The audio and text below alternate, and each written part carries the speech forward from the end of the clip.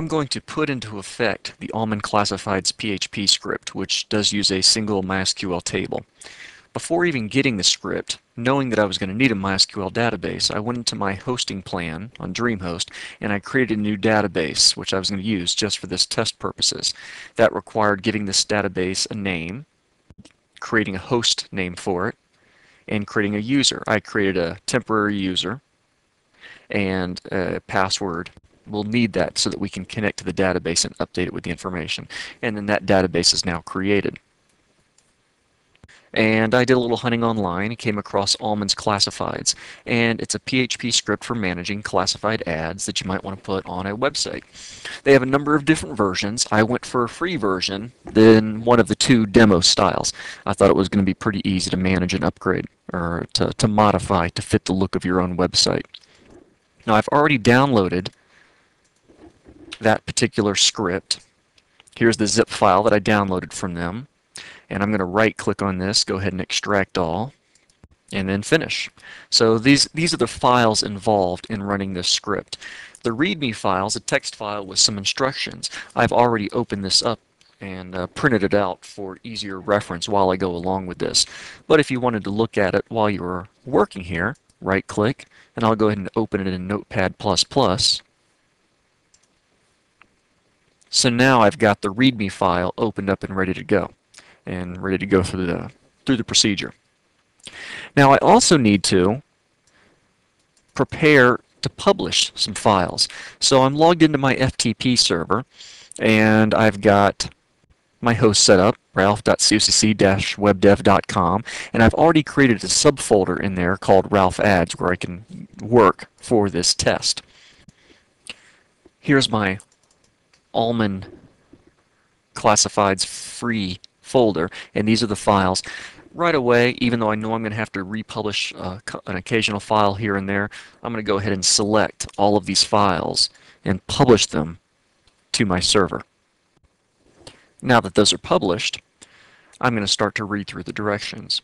And I see, and this is pretty normal for any PHP script, it's going to use MySQL, but we're going to have to manage some things. So let's kind of go through the directions and I'll check them off as I go here. So unzip your loaded zip file. Did that already. Configuring your web server. Now, let's see. Step 1 says, create a new directory under the HTML directory of your web server where photo files and files where more detailed ad info will be kept. So with this particular script, people who submit ads can also submit a photo with their ad. So this would store those. So basically, I want to create a photos subfolder in my host, in my account, and I'm going to go ahead and give that a 777 Unix permission. Okay, I'll take care of that at FileZilla here. I'll go ahead and right-click, create a new directory, call it Photos. Then I'll right-click on that new directory, go to File Attributes, and I want to give that 777 status. There we go. That's read, write, and execute for the owner, the group, and the public. Okay. Now that folder's been created, so back at my notes here, that's been done. Steps 2. Now, setting up the config.php file. Most companies and individuals who write these free PHP scripts are really pretty good about documenting what you need to change and what you don't want to change and stuff like that. So I'm going to go ahead and jump over to the config.php file. Now, I don't have it opened right now, but here's my folder. Here's my config.php. I'll right-click and I'll open that in Notepad++. And here it is. Now, this is pretty normal here. You need to get some database information.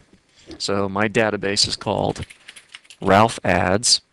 My host is called ralphadsdb.ralph.cocc-webdev.com.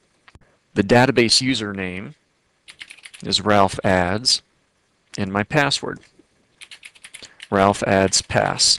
While testing out any of these scripts, it's good just to make up a temporary username and password just so you can make sure it works and things like that. And it's also good to make up a unique username and password for every single database script that you might be working with. So no need for one password to be able to access many of your databases. Now a couple other things. The name of your database table for ads. I'll go ahead and leave it at the default name. That's pretty descriptive there. So that's okay. Set the base path of the directory where photos will be kept. Since I followed their advice and just used a photos subfolder within my main folder, then that's all I need to do, so I don't have to make any changes here. And I'm going to scroll through a little bit. A lot of these things we can keep at their default. So if you don't know what something does, just keep it at the default. And of course, the notes will probably give us more information if we need to. We could always go back to that Readme text file right over here and kind of follow through. It does give us little tips about some of the key categories. But I'm over here, and it looks like I've taken care of all the database category stuff for the config.php file. So now I see the different categories for the ads. Now this particular script can be used for different kinds of ads. It can be used for personal ads if you want to set up a dating website, or it can be set for sales ads and things like that. So with simple changes you can create a customized classified ads depending on what categories of topics you wanted people to exchange information on. So I see they have a section here titled Affair, and they have all the categories for finding dates. Well, I'll go ahead and change some of these to there. I've customized some category names for this, or subtopics for this one set. Alright, so I've made some changes. Let me go ahead and save this. Jump back over to FileZilla, and since I've only changed my config.php, I'll drag that over. Now, according to the Readme directions, let's see here. I've set up the config.php file. Now, there's more directions in here than what I can do. I have the free version of this script, and it doesn't have all the same features that they mention here, so the directions are quite long, even though I haven't made a lot of changes. And I'm at this other section now, set up the MySQL database parameters.